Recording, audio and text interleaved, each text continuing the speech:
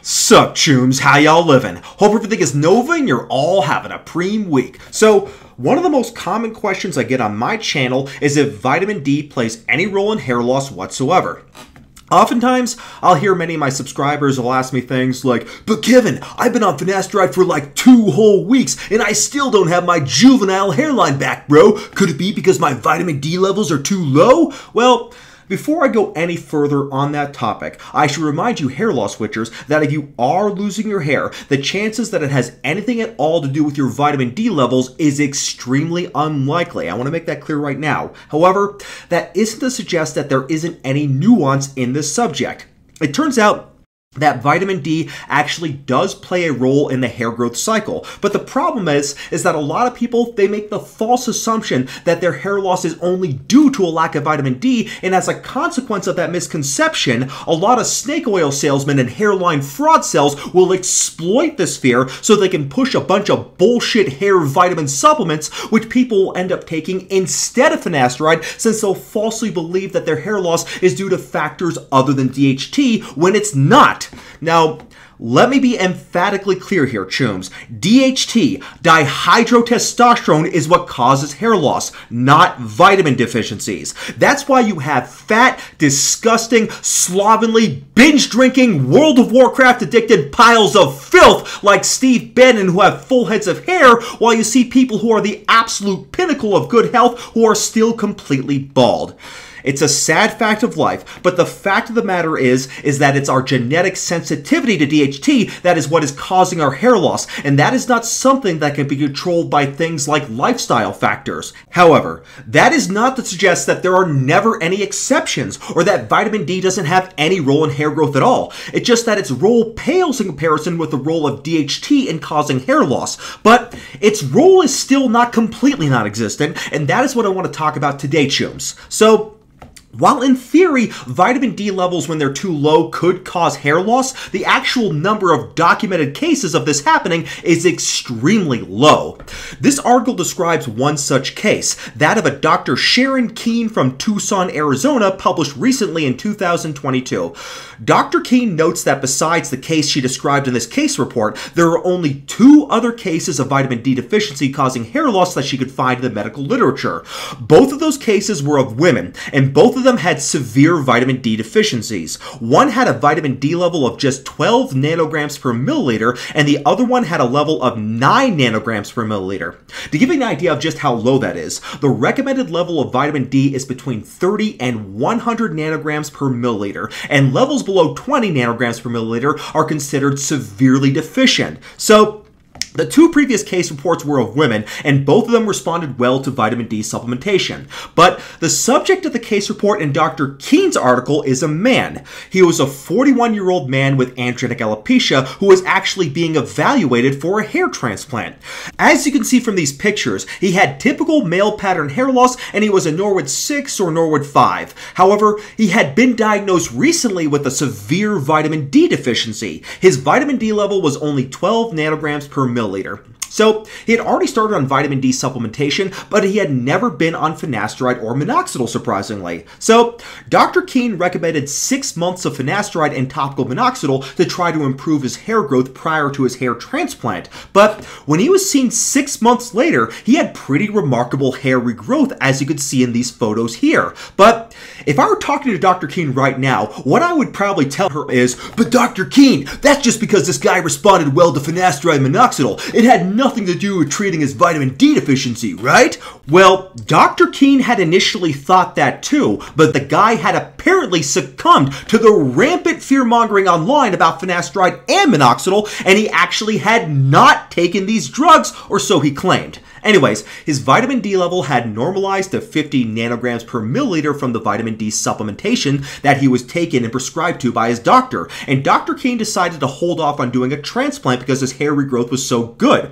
So, after a year, his hair looked even better, such as what you can see here. So, if he really was not using finasteride or minoxidil, this appears to be all due to the patient correcting a severe vitamin D deficiency, which I have to be honest, I'm a little bit skeptical of. love. I think it's possible he was bullshitting us and he really was on finasteride minoxidil. I mean, who knows? But like I said, there aren't a whole lot of cases in the medical literature of severe vitamin D deficiency causing hair loss that can be reversed by correcting the deficiency with vitamin D supplements. There are apparently only 3 cases in the entirety of medical literature that we know of. However, there are still some theoretical reasons as to why very, very low levels of vitamin D could actually cause hair loss. First of all, let's talk about what vitamin D actually is for a moment and what it does. As Dr. Keene in her article points out, calling vitamin D a vitamin is actually somewhat of a misnomer, and that's because vitamin D isn't really a vitamin. It's a steroid hormone that is actually produced by the body. There are 2 forms of vitamin D. We have vitamin D2 and vitamin D3. Vitamin D2 is not found in humans, but it is found naturally in certain mushrooms. Vitamin D3 is a more potent version of vitamin D2 and is found in certain fish like salmon, mackerel, and herring. But it is also produced naturally in human beings by exposure of the skin to ultraviolet light. However, even vitamin D3 still needs to be further metabolized by the liver and kidneys to become the activated form of vitamin D, which is called dihydroxyvitamin D3. So the whole process is pretty complicated, and in the modern world, it is difficult to get sufficient vitamin D levels just from diet or sun exposure. In fact, trying to increase your vitamin D levels by just increasing your sun exposure has many, many downsides, like increasing the risk of skin aging and even the risk of getting skin cancer. So it's not surprising that vitamin D deficiency is common. In the United States, more than 50% of Hispanic and African American adolescents in Boston had vitamin D levels below 20 nanograms per milliliter, and even 32% of healthy students and physicians at a hospital in Boston had vitamin D levels below 20 nanograms per milliliter. It's even more common in places like the Middle East, where there's lots of sun, of course, but people like to stay indoors all the time because it's just too damn hot to go outside in the desert. However, we live in modern times, chums, so it shouldn't be a big problem to maintain normal vitamin D levels. All you have to do is take a daily vitamin D3 supplement. That's it. A lot of vitamin D3 supplements do contain gelatin capsules, which is a problem if you are a vegan, but fortunately, vegan versions of vitamin D3 supplements are still pretty easy to find. Also, be aware that vitamin D is a fat-soluble vitamin, and that means that you can actually get too much of it because it can build up in the system. But that's probably unlikely unless you take super high doses of the vitamin, or if you're taking a supplement along with eating a lot of foods that are high in vitamin D. So, we normally think that vitamin D is just important for absorbing calcium from the gut and improving bone health, but it actually plays a role in many physiological functions in the body, including hair growth. We know this because certain mutations of the vitamin D receptor in humans can cause alopecia. It's been shown in mouse studies that mice who are specially bred so that the gene for the vitamin D receptor is knocked out have an impairment of the WNT Wnt pathway, which we know from many other clinical studies is crucial for the anagen growth phase of the hair cycle. There are also some small studies that compared vitamin D levels in people with hair loss versus the levels in people without hair loss. For example, in this study here, 45 women with female pattern hair loss were compared with 45 women without hair loss. The control women were selected to have similar age, body mass index, and amount of time spent in the sunlight to the women with hair loss. The study found that the average vitamin D levels was lower in the women with hair loss, 13.45 nanograms per milliliter in the hair loss versus 17.16 nanograms per milliliter in the control group. This was borderline statistically significant with a p-value of 0.04, which is just below the cutoff for statistical significance, which is a p-value of 0.05. So it's pretty interesting that even in the control group, they had low vitamin D levels since the normal level is over 20 nanograms per milliliter. That just goes to show how prevalent low vitamin D levels really are in the human population. There's also another similar study looking at vitamin D levels in men with androgenetic alopecia. This one right here. The design of the study was the same as the one we just went over. It had 50 men with androgenetic alopecia who were compared to 50 healthy control subjects who were matched to have similar characteristics to the alopecia subjects. Once again, vitamin D levels were found to be lower in the hair loss subjects. In this study, the investigators used different units for the vitamin D measurements. They used nanomoles per liter, and with that unit of measurement, anything less than 30 nanomoles per liter was considered deficient. So, the hair loss subjects had an average vitamin vitamin D level of 20.1 nanomoles per liter, while the normal subjects had a level of 29.34 nanomoles per liter. Once again, even the control subjects had on average an abnormally low level of vitamin D, which again goes to show just how common it is to have low vitamin D levels no matter what population we're observing. So, what can we actually conclude from all this information? Well, for one thing, it does look like vitamin D deficiency is very, very common, so just having a low level of vitamin D doesn't correlate with hair loss necessarily. Even the control subjects in these two studies that we just went over also had low levels of vitamin D. The really important question, though, is whether having a low vitamin D level actually makes hair loss from androgenetic alopecia worse. We know that androgenetic alopecia isn't caused by low vitamin D levels. It's caused by genetics and elevated DHT levels in the hair follicles.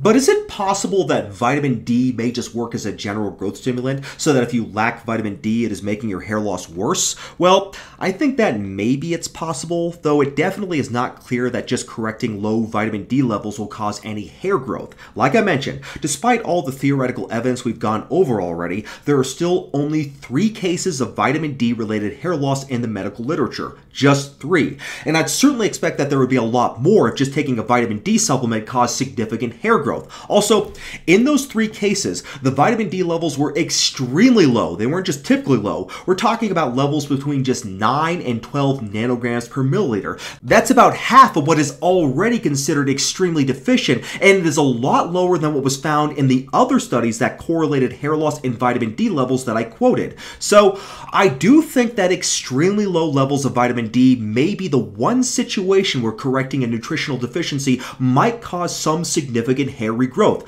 But if the levels are just moderately low as it is with most people, I don't think that correcting that deficiency will cause any improvement in hair growth. If it did, we would have a lot more than just 3 case reports considering just how common vitamin D deficiencies are in the general population. But whether or not it's going to make a difference in hair growth, having low levels of vitamin D also causes other health problems, especially when it comes to bone health. So whatever impact vitamin D may or may not have on hair growth, it is probably a good idea to treat a vitamin D deficiency regardless. And since vitamin D deficiencies are so common, it's probably worth checking out your vitamin D levels or even just taking a vitamin D3 supplement daily just in case your vitamin D levels are low.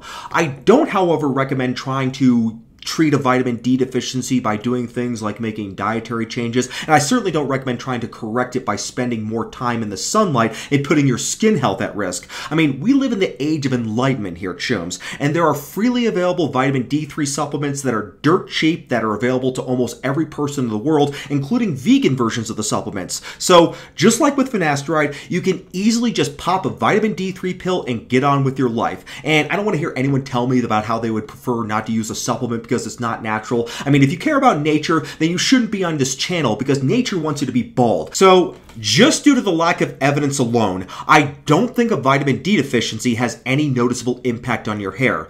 If you are deficient though, then you should definitely consider adding a vitamin D3 capsule to your stack. But please, do not ignore the obvious problem of DHT. If you're going to be a big hair loss snowflake and assume that your hair loss must be from something special or unique and you try to treat it through some unproven theoretical angle, then guess what? You're just going to end up being bald and feeling stupid for not addressing the elephant in the room. There are, of course, other things that can cause hair loss other than DHT, but the chances that your hair loss is being caused by anything other than DHT is extremely, extremely unlikely. And anyone who tells you otherwise is only telling you that because they want to sell you some bullshit hair loss program or supplement. Don't be fooled. Treat your hair loss problem with the most obvious solution, a 5-AR inhibitor, and if necessary, also a growth stimulant like topical minoxidil. That's all you need to do. Alright, I'll be back with more hair loss witchery soon, so thank you all for watching, Chooms. God bless.